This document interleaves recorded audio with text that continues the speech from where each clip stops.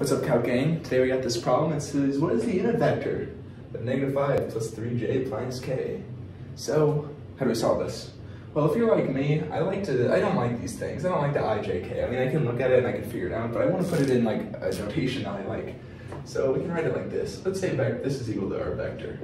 So a vector is equal to -5, 3. This negative k is just a -1. All right, we got this. So when we find the unit vector, what is the unit vector? Well, it's the vector in the same direction, but its magnitude is equal to 1. That means its distance is equal to 1. So let's say we need to find first its square root value. So the distance of this is equal to the square root, -5 squared plus 3 squared plus -1 squared. What is this equal to? Let's see. 25 plus 9, 34, 35. Square root of 35, right? I'm gonna check my math on that so I don't make a dumb mistake. Yeah, I did it good. Good job, me. All right, so the unit vector is gonna be, this is the unit vector basically. Unit vector, this is the unit vector of our vector here.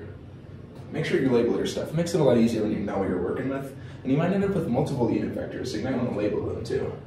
So the unit vector, the equation for this is going to be our vector divided by the distance, or the magnitude, you know, the square root of 35.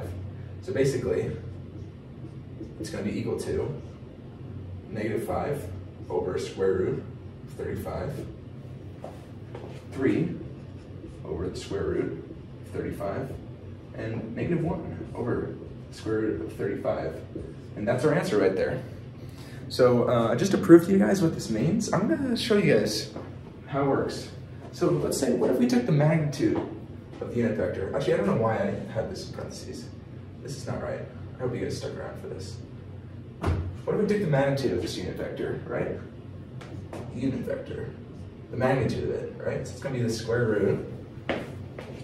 It's going to be -5 squared, but it's going to be over the square root of 35 plus 3 over the square root of 35 squared plus -1 over the square root of 35 squared.